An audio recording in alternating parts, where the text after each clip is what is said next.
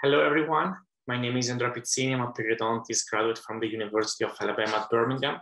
And today I would like to discuss with you the role of maxillary sinus anatomy during the lateral wall technique.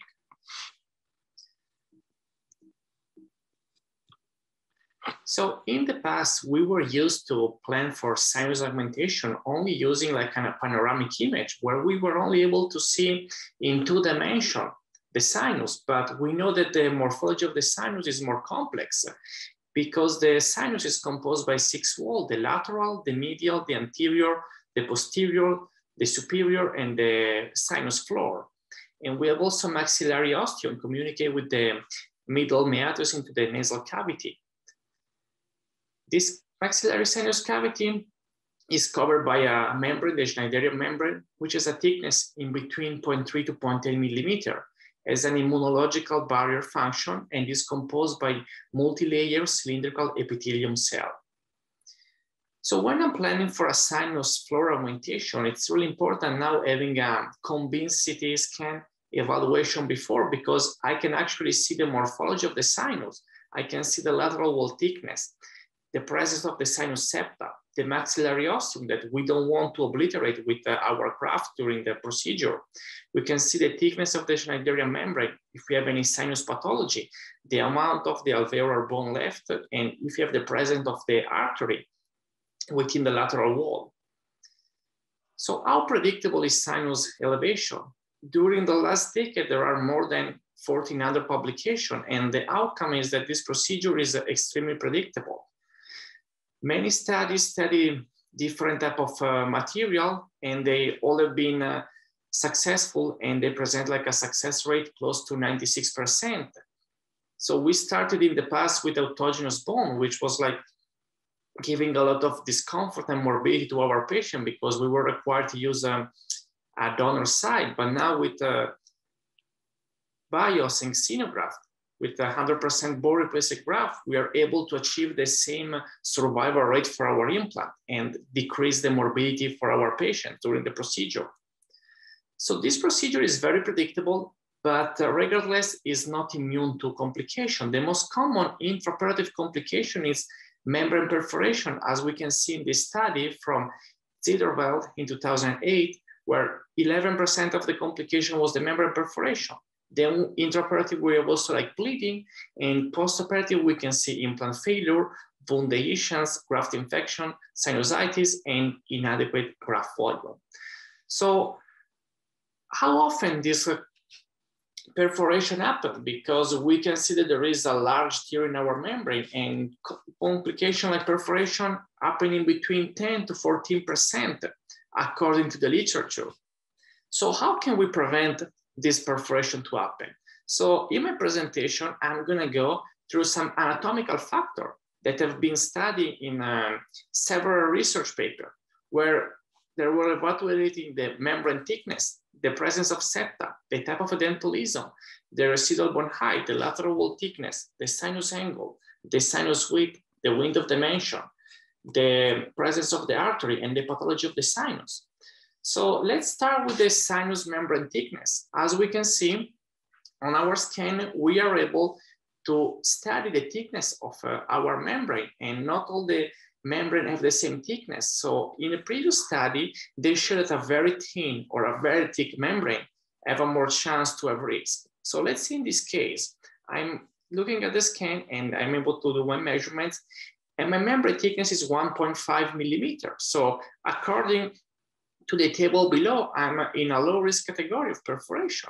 But this is a very interesting study where we can see that on a CBCT measurement, we tend to estimate 2.6 times higher than a histological examination for the membrane. So which is mean that our membrane looks thicker on the scan than what it actually is. So this membrane, instead of being 1.5 millimeter, is gonna be actually less, around 0.6 millimeter, where we are in a high risk of perforation in this case. So it's really important taking this one into consideration when we're planning for our procedure.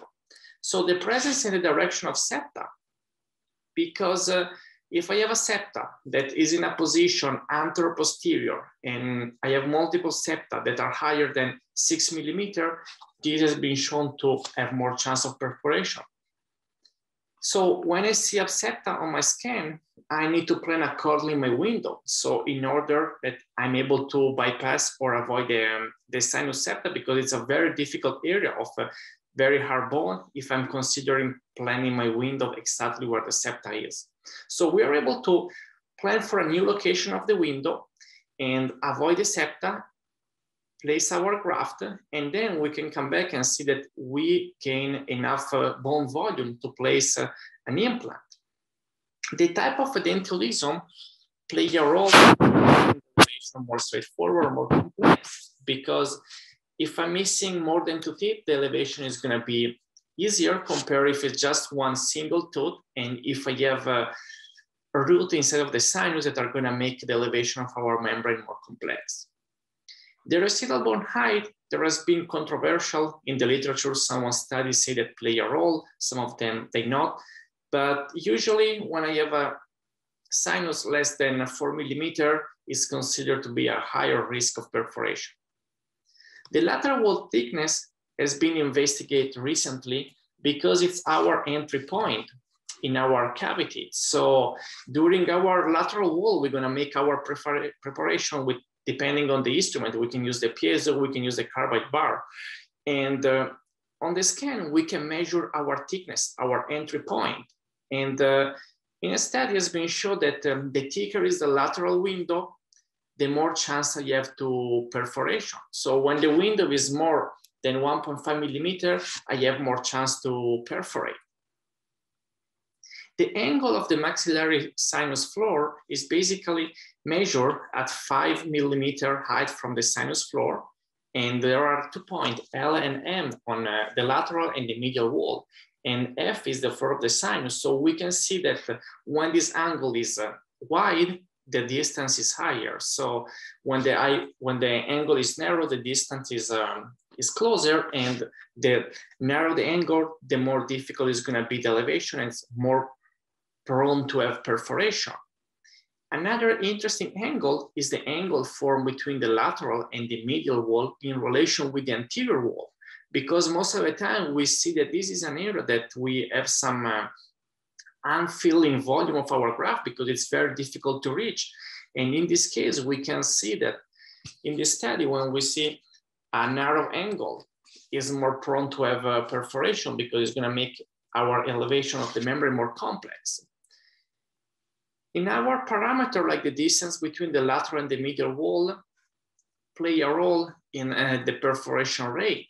Because when the distance at 5 millimeter from the sinus floor is less than 10 millimeter, perforation are more prone to happen. So measuring the sinus floor angle is more time consuming and requires some additional software rather than just tracing a line at 5 millimeter from the floor of the sinus between the lateral and the medial floor. And we can conclude that if my distance between the lateral and the medial wall at 5 millimeter from the floor of the sinus is less than 10 millimeter, which is mean I have a very narrow sinus, I have more prone to have a perforation. And there is also a correlation between having a narrow anterior angle and the distance between the lateral and the medial wall at 5 millimeter from the floor of the sinus. So I don't have to take all these measurements. I can only take a measurement from the lateral and the medial wall at 5 millimeter from the floor of the sinus to understand how is the anatomy, if it's like a narrow sinus or if it's a wide sinus.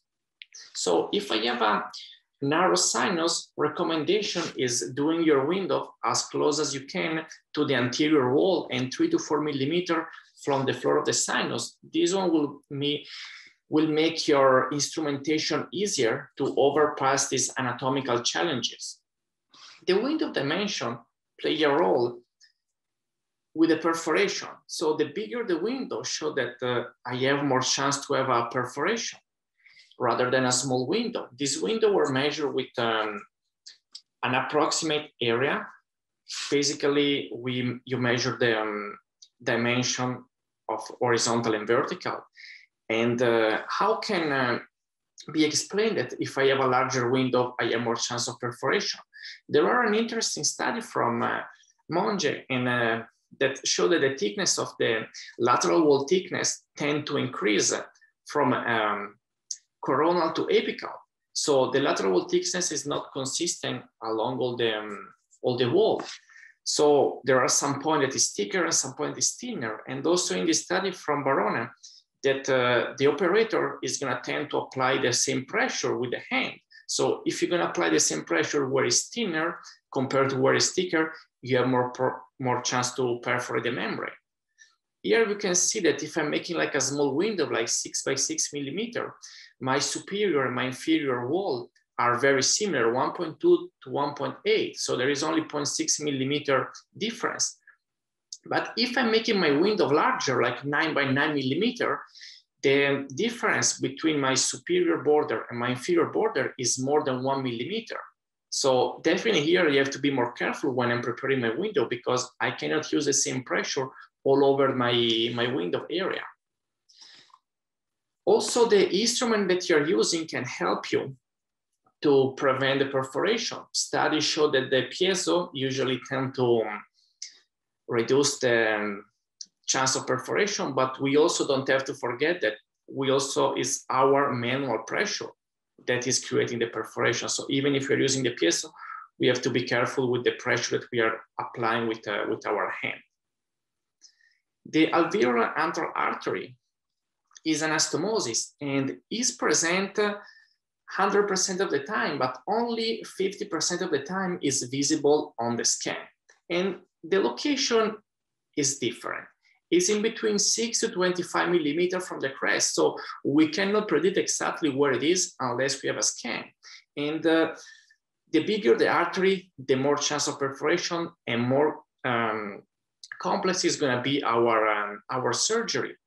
The pathology in our sinus, like a membrane, thickening of the membrane, a mucoretention cyst, or a chronic sinusitis, they both alter the consistency of our membrane and is more fragile at the time of the elevation. So we need to plan carefully. So here in this case, we can see we have a full edentulous maxillary arch that with a bilateral pneumatization of the sinus, where we're going to start with the upper left area where it's pointed in the arrow. And we can see that we cannot see a lot of information from this perspective, but if we're going to take the sagittal cut, we can see that we find the artery within the lateral wall. So we need to be very careful when we're doing our window preparation. So we raise our full thickness mucoperiosteal flap, we expose the lateral wall, and we carefully start drilling, and we can see the path of the artery within the lateral wall. We were able to do our elevation without perforating the membrane and or cutting the artery. And we add our bios xenograft, combining large and small particle, because if you're going to use only larger particle, I have some void in the volume of our graft. And if I use only small particle, this graft is going to be too packed and is going to slow down the vascular ingrowth. So mixing these two together, they give you like the best chance of increasing the vital bone at 6 to 12 months follow our graft procedure. So we insert our graft, making sure we reach the medial wall. We insert the graft, we pack the graft, and then we cover our window with collagen bioguide membrane. Why we use this membrane? Using a membrane ensure it is gonna increase the survival rate of the implant and also increase the average vital bone formation. So we closed up and we let the bone graft heal. So we came back and we look at the upper right sinus, where we can easily see we have a septa. So we planning to do 2 windows in this case in order to avoid our sinus. So during our preparation, we decided to have 2 entry points, and we use the same material Bioxenograft combines large and small particles and a bioguide membrane on top to cover the window, and then we close everything. So what I like to give to the patient is antibiotics, usually augmenting today, the day before for 7-10 days after the procedure. And in case I have a perforation, you can add the metronidazole. And patient allergic to penicillin, I like to give azithromycin, because studies show that patient allergic to penicillin and have been taking clindamycin, they have more prone to have an infection after a bone graft procedure, because the clindamycin is only bacteriostatic. And as an analgesic like ibuprofen combined with dexamethasone and is optional. So here we came back 6 months later and we look at the volume that we gain. And in both area, upper right and upper left, we grow at the enough amount of bone in order to predictably place some 12-millimeter implant. So in conclusion, complex sinus anatomy isn't going to increase the risk of membrane perforation. And we have to be more careful when I have articular membrane, when my lateral wall is thickness, when my sinus angle is narrower, when I have a larger artery, when there are septa to my sinus, and when I'm making a larger window. Thank you so much for your attention. Hope you enjoyed the presentation. If you have any question, you can reach me through my email, and I'm more than welcome to be in touch with you.